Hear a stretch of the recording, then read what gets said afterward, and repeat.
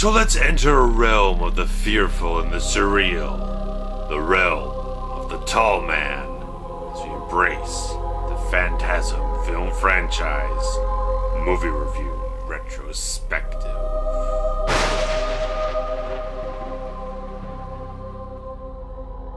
So Phantasm comes to us from the mind of Don Coscarelli, who, before he did Phantasm, did two other films, Jim the World's Greatest and Kenny and Company, which were just little independent films. Didn't do anything too fantastically or anything.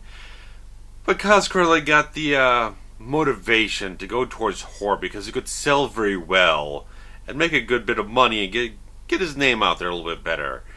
So he pulled a lot of the resources that he had available to him, shot on sporadic weekends throughout a whole year or so, and it came out in 1979 with Phantasm.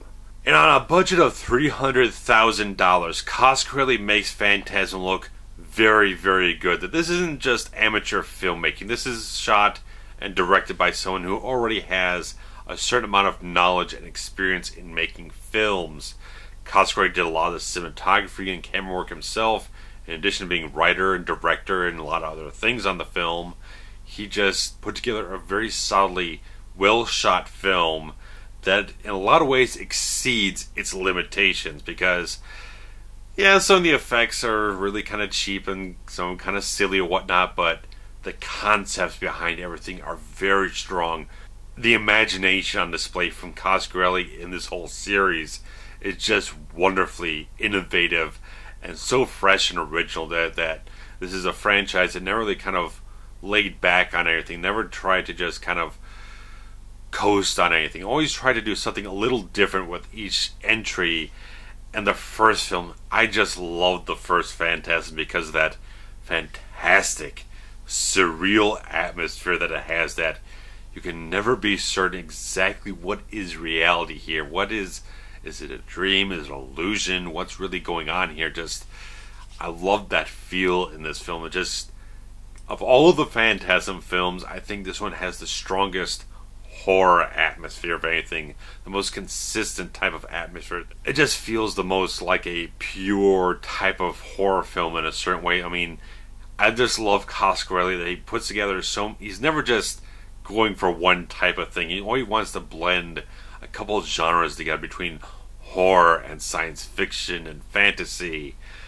It's all right here in this film, and I just love how he blends it all together in this very kind of mystifying package of sorts that the film absolutely has its mystique all over the place.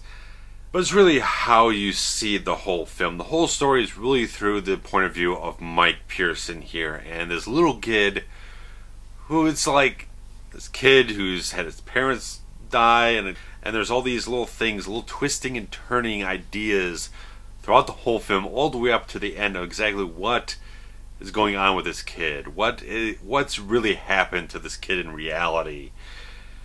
And I think Michael Baldwin does a really fine job. That Coscarelli had already used him before in Kenny and Company, and he's just a really good young actor in this film. That he brings all that great youthful inquisitiveness and everything, that you really get that freshness and that curiosity of youth and everything through his character, and how he portrays it. Just like every little thing you see from him, just like it just takes you back to a young age and everything. And overall, I think the film has strong, solid characters. Some of the acting, not fantastic. I mean, obviously, Angus Scrimm is probably the most seasoned actor of them all, and he does.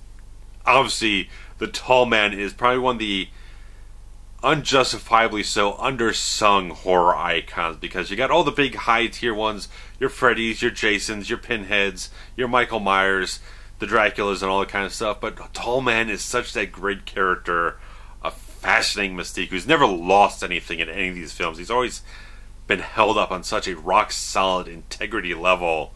He really deserves a lot more attention and praise. This is one of those franchises I feel is never quite, obviously from a lot of stuff I'll get into later on, that never really broke through on that type of level, to be that mega success type of thing. It's always been one of those kind of cult franchises and whatnot, kept going by the love of the fans.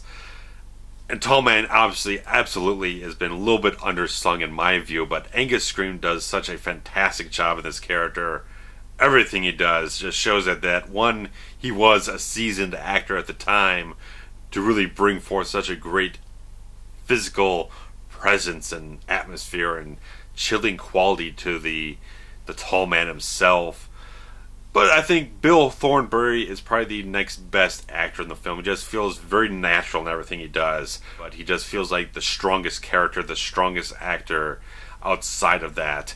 And I think I like the character of Jody because he is a very... He definitely feels like that big brother who does feel like he wants to move on to the next level of his life. But he still feels a lot of care and attention towards his kid brother. And I think Bill Thornbury does a very strong performance in that type of way, just adding those great qualities of the film. And obviously, Reggie Bannister, I'll talk a little bit more about later, but he definitely grew into being the heart of the franchise overall. And you just can't deny the importance of him in this franchise.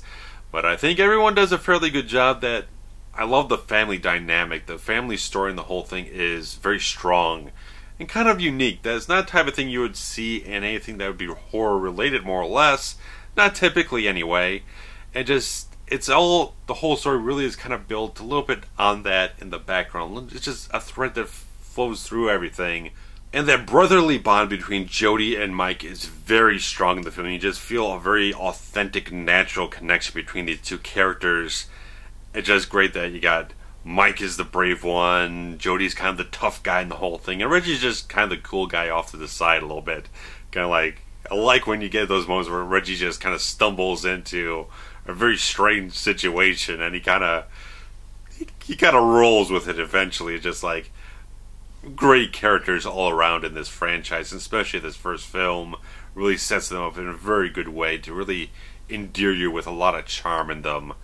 And it's nice that the film just has these nice twists and turns in it, that it starts out in a very kind of has that mystique going, a little bit of that atmosphere and everything, just little things here and there just kind of give you a sense of things are not quite right, and things progress to a certain point where it becomes a bit more of an action horror mystery type of thing, where you got the shotguns coming out and the hemikuda, car chases, stuff blowing up here and there. Just like, this is a film that really kind of try to hit you on all different levels, really entertain you, and create a very intriguing package altogether. And it all just comes together in such a fine blend of horror and sci-fi elements that really do get to chilling you at certain points in time. I just love how this film has so much mood to it and uses so many shadowy visuals that just get you really kind of scared. I just think this film just has enough type of spooky, eerie elements to it that just really kind of make it a much more of a great horror experience in a certain way, that the atmosphere, the surreal qualities, the tall man himself, that he's just this eerie, creepy figure that you really can't figure out here and there, whatnot. Just so many little things, like when we get that dream moment, whatnot, where Mike wakes up in his bed and he's suddenly in the cemetery and a tall man's over him and the minions grab him, whatnot. Just like, there's so many great moments. Or like when Jody dozes off and he appears in the mausoleum and the tall man's walking towards him. The film just uses so much great atmosphere and mood to certain extents that it just like really kind of creeps you out, kind of just gets you spooked or whatnot. That's what I love about this film. This film just does great stuff all the way through. I love the characters, love the whole mystique of it.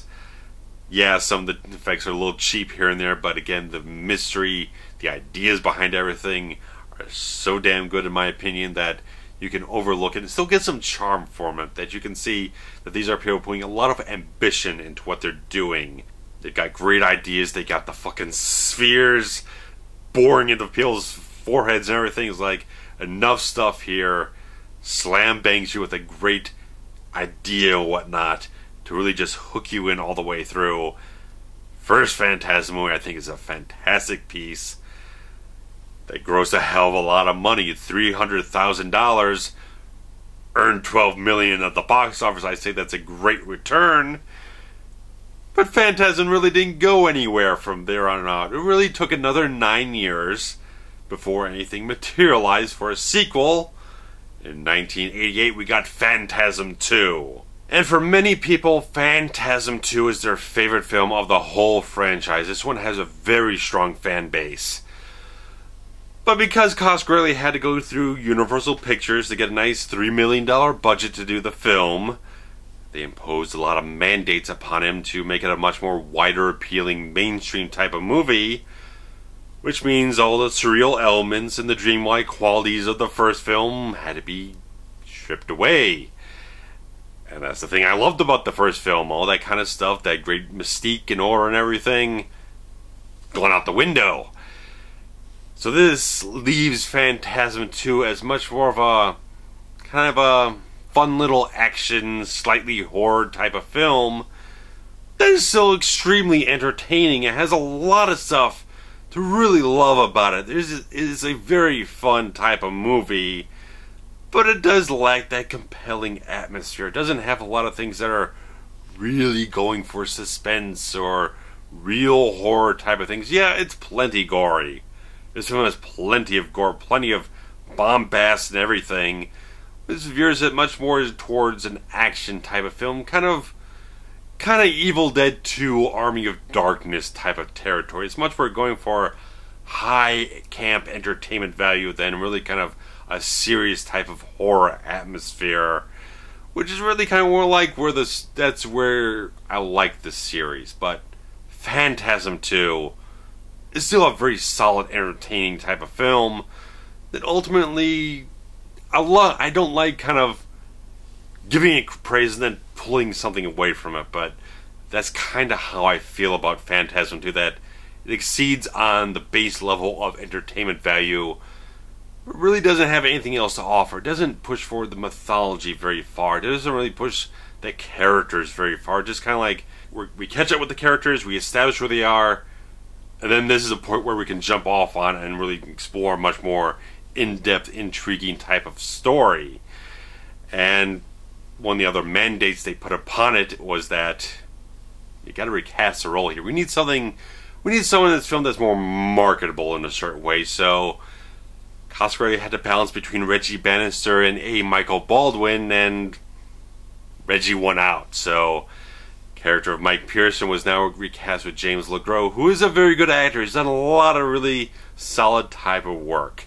And he does a good job in this role, but you can definitely see in retrospect, it doesn't really flow, doesn't really fit overall where they wanted to push the character later on, because he's much more like the whole film's pretty much set up as, is much more of a kind of gung-ho type of action movie, road movie type of thing. And LeGros is a solid action lead with a decent amount of dramatic talent to him that he really holds his own throughout the whole film without any problem whatsoever. But it really kind of seems that they wrote him with a little less dramatic overall depth to him. That, see, in the first film he's got a lot of things going on as this young kid, and later on they forge him into a completely different style of character. But overall, LeGros does a solid job with the material that he has, really pulls the film through.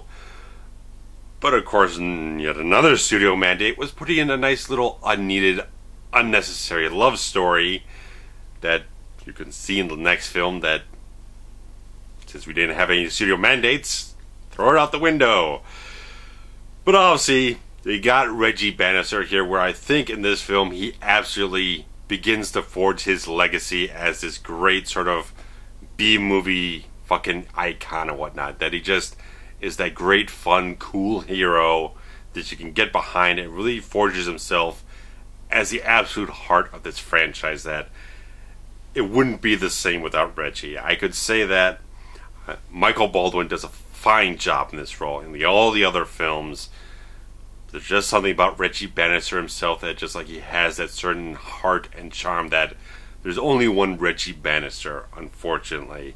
And just like, you put anyone else in the role, it just doesn't quite have the same added value to the film. That Reggie is Reggie, and you gotta have Reggie there, and he just adds so much great things, including the iconic quad barrel shotgun, This film just adds these extra added iconic elements to it in this film that you cannot take away from it at all. Absolutely, that this film just lays a great groundwork for things. I like that, yeah, it has higher quality effects. It builds itself up better. It looks like a much more highly polished, good-looking film. That it shows that this film franchise can grow into something a little bit more expansive or whatnot. I like the quality that it is this type of road movie type of thing where it kind of opens up the scope of the whole thing. That a lot of other like horror franchises and whatnot, they're very localized. They're very much like Friday the 13th. You're in this one woods in this one little town, or Halloween is Haddonfield or whatnot, but it's some things like a Hellraiser or whatnot that really open up a great scope to things, and this is an interesting type of thing that if you're a fan of this, just occurred to me, if you're a fan of this show Supernatural, you can definitely get a really good correlation there that guys in a muscle car going cross country and everything, battling evil shit, supernatural shit. Got a good little allegory there. If you like Phantasm, you probably like Supernatural too, so a lot of the same elements there that really kind of forge you there. So, I mean, this film adds in a lot of humor, a lot of great stuff to make it just push that entertainment value right up the scales. And there's a lot of clever action, some great action set pieces, and the thing just it just ups the scale of things, just ups the ante of everything, just gives it more bombast, more punch, more bang for your buck sort of thing. And great cinematography too, just like you can just see that this film was just completely in a studio type of realm, but it just got so much to offer you in a certain way that if you really like a good solid sort of slickly directed and shot and everything type of B action movie of sorts with a lot of mixture of that horror and sci-fi type of thing, absolutely Phantasm 2 hits it right on the nail. And the $3 million budget brought back a $7.3 million box office take, so not as successful as the first film, and don't know if it really met expectations, but the fact that it went completely direct to video after this might say a little bit about how Universal Pictures really viewed the Phantasm franchise of what they had. And so in 1994 we got Phantasm 3, Lord of the Dead, which is a great sort of return to the surreal atmosphere and everything. There's just so much little things and a lot of great things in this film that really mesh together what you had in Phantasm 2, but bring back all the great elements of the first Phantasm. They just meld together in some interesting and very good and some not so good things. For long times, like Phantasm 3 really kind of had my great appreciation. It was like the one that really kind of did something extra for me in the franchise. But watching again, there's, like I said, some good things, some not so good things in this film, but obviously the good thing appeals to me the most, that you get back all the dreamlike, haunting, atmospheric qualities that really make Phantasm what it is in my eyes. And again, because you don't have Universal Pictures butting their nose in, it's like they don't really care that much. You get back a Michael Baldwin as Mike Pearson, and you get the return of Jodie Pearson, so that brings back Bill Thornbury, so you got the nice full cast reunion from the first film. Everyone's back in here, and you really get that great sense of just a family coming back together for a great new adventure and everything. It feels whole, it feels complete, and it feels like this is exactly where the franchise needs to start veering itself back towards, make it much more interesting, bring back the mystery and all that great intriguing qualities they had in the first film to really thread through a much more fantastic and expansive and interwoven type of storyline that just can go in so many fascinating directions. And this film also had not that much lower of a budget. It had a $2.5 million budget, so they were able to maintain a certain level of production quality from the previous film, but Universal Pictures really didn't bother to give it much of anything beyond it, but it became one of the highest selling video cassettes of that year, but you don't really have any figures to offer you to tell you how successful it was. But I just love that this film introduces a few new charming characters, new characters that just feel right in this whole thing. At first you got the kid of Tim, portrayed by Kevin Connors, who kind of brings back a little bit of that same feeling you had from Mike from the first one, that youthful type of energy and quality, that kind of charm and whatnot, enduring quality. But this is a kid who's obviously been through the ravages of the tall man's wake and everything, and he's been fighting off his minions and all this kind of stuff for a while, so he's much more of a tougher kid in a certain way. He's not going to be left behind. He's not going to fall back behind anyone. He's really fighting his own fight in the whole thing. So a nice little twist and turn on that, and get this nice character of Rocky, that this tough soldier who just really kind of has a great camaraderie and chemistry with Reggie in this film. That it's kind of sexual tension kind of thing and whatnot, but it plays out in a very good way throughout this whole film. It's nice to have an extra kind of badass character in there to really kind of change up the dynamics a little bit. Just add a little something more into the characters of the whole film. And talking about the character of Mike Pearson in particular, because with Michael Baldwin back in the role and all that studio mandate stuff off Coscarelli's back, he began writing the character in a much more intriguing type of way. Moved him away from the action-heavy type of stuff and towards a more cerebral and intriguing type of character, because Phantasm 3 begins to explore some very startling revelations and origins of characters.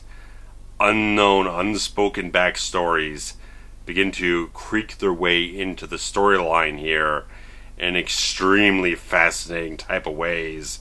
It's like this opens up it beyond just a couple of people hunting down the tall man just to stop him.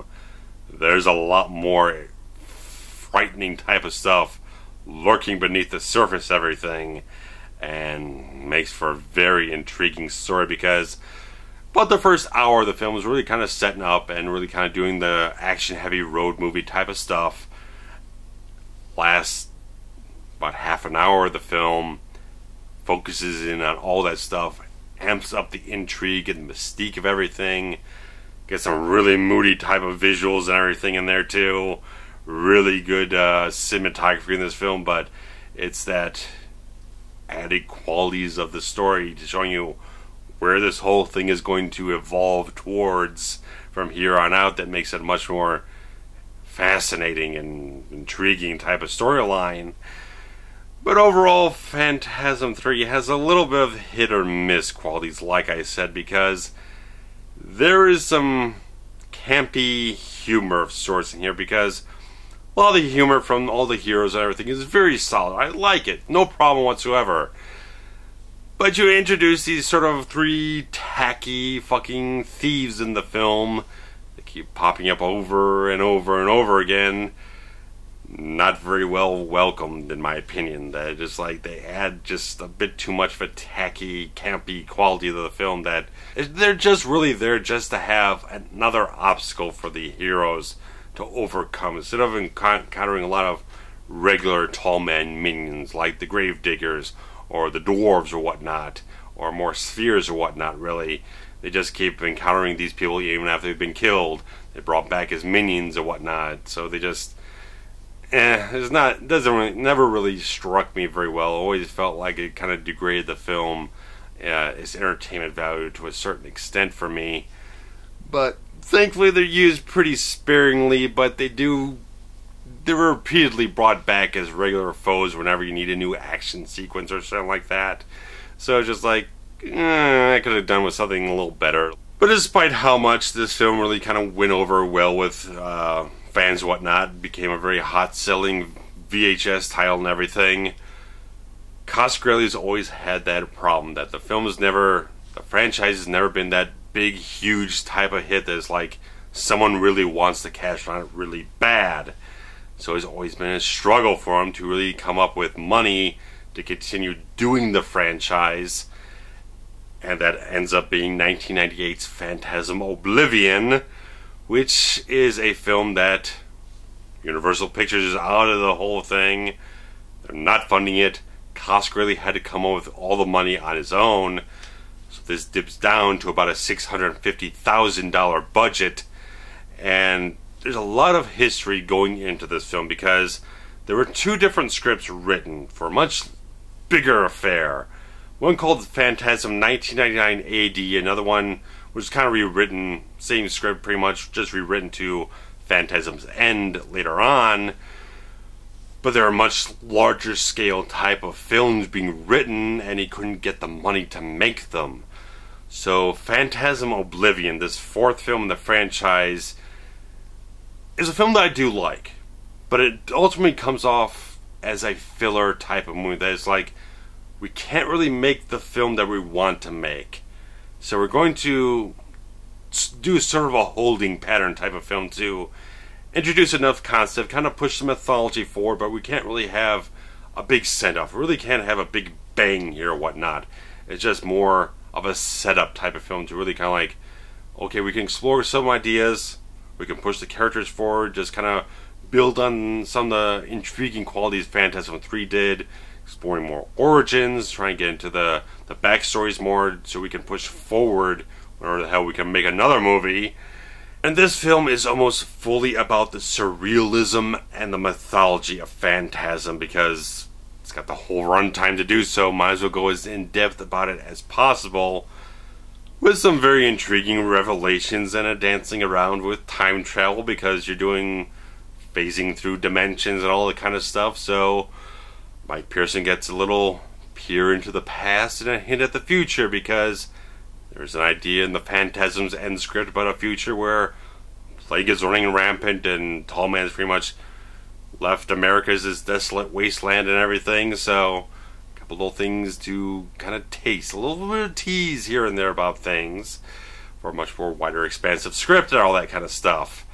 And it's very fortunate that Don Coscarelli had some sort of very good relationship with K&B Effects, who are just absolutely incredible group who did fantastic makeup effects for a very long time in the 90s, and they were willing to help him out on this film to come on break, have access to all their great, magnificent makeup effects work for a very low cost. So even though the film doesn't have a great budget, it is a very restrictive budget where you don't have a lot of production value to show off. A lot of the film is just set in the middle of the desert where you don't have any sets or anything to really show off.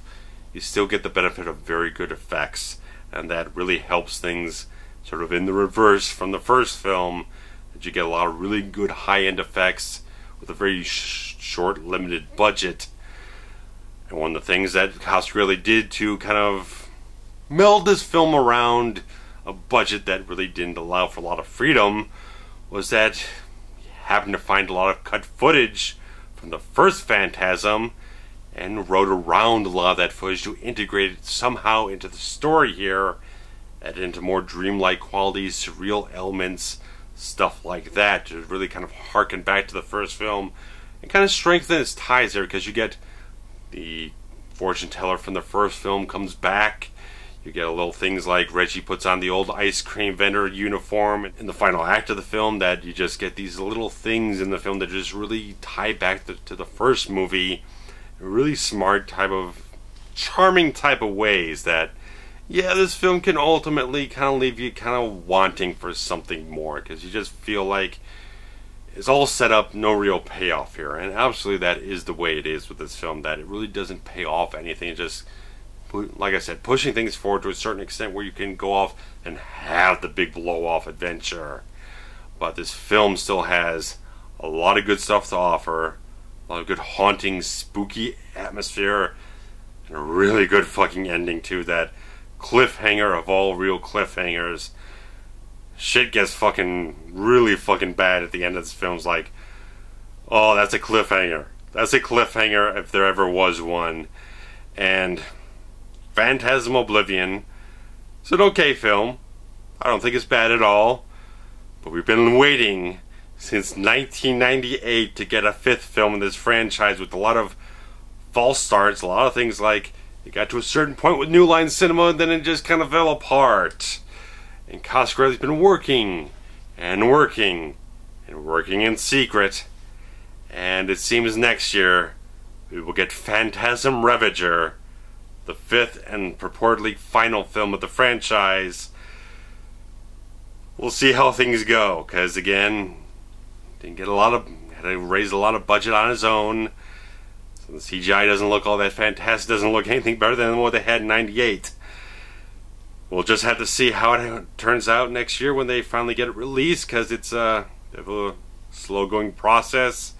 Get music together and all that distribution type of stuff going, but I think the Phantasm franchise is one of those that really deserves a lot better than what it's gotten overall, with the mainstream type of exposure it's not gotten, the faith from studios that it hasn't gotten. That it's one of those things that start off with such fantastic ideas.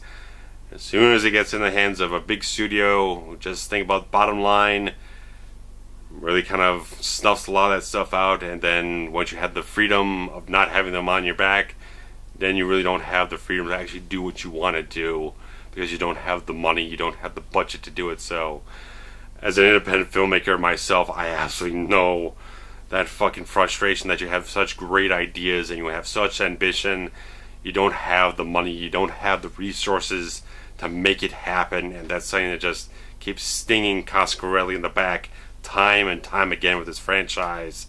And I completely empathize and sympathize with that. And I just hope that with Phantasm Ravager, when it comes out, that it is satisfying, that he gives us one thing that the Phantasm franchise has never given us, is the expected. Never gives you anything that you expect, nothing predictable in any type of way. That, like I said, Coscarelli's imagination is so fertile that he's always got something new and something completely startling and fucking amazing to offer you.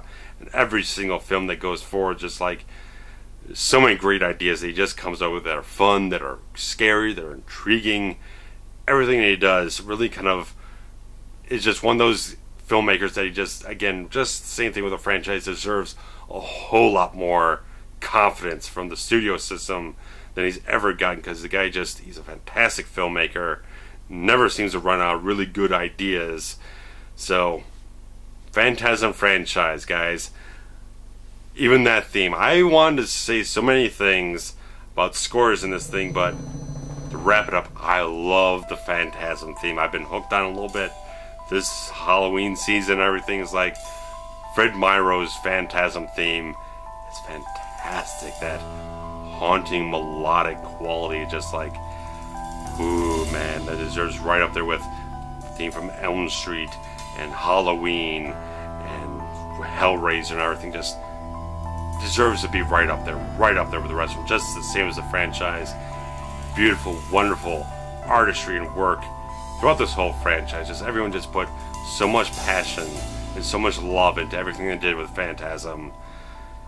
Deserves so much more. So you tell me what you guys think about each one of these films in the franchise. Which one is your favorite? Which one really does the most for you on different levels? Because like I said, each one has a little bit of something different to offer you. So before I run out of steam here, I'm going to close this off, and I'm hoping to get at least one more video for you guys. Maybe it shows up a little late here, but I hope to get at least one more review for you guys done before the end of Forever Horror Month this season, this year. I'm running out of steam at this point in time in this video, so I'm going to close it off and say thank you for watching. Want to post some comments below and hit some like buttons, thumbs up, and all that stuff. I gotta get to work on some more videos, so see you guys later. And Forever Horror Month will hopefully continue and conclude soon, so take care. Bye bye.